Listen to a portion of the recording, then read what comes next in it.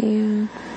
I get what Jeff did and everything. It's just like, it sucks for Jesse, you know? I don't think he would have walked through. Did you feel that way? What, that he would have made it to the final two? I didn't think so. I know. So he did have a target that big on his back. But he also had a lot of people protecting him. That's true. Good point. Yeah. Because, I mean, the odds are, it's just, you know, how things were. It's like, we were going to go. We were all going to be leaving. That's true. That's true. You know?